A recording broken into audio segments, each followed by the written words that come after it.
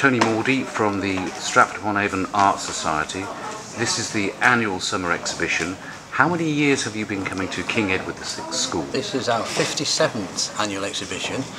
We originally started out elsewhere, but we've been at KEDS for many years now, and they've been really good to us for many years.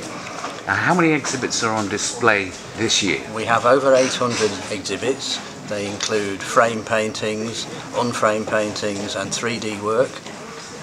And do you have a particular favourite style of painting? I personally like watercolour and acrylics, and I paint wild animals and all sorts of things like that. Now, how long does this exhibition go on for? We're going on for 2 weeks. We open every day from 10 AM till 6 PM, and we finish on Bank Holiday Monday.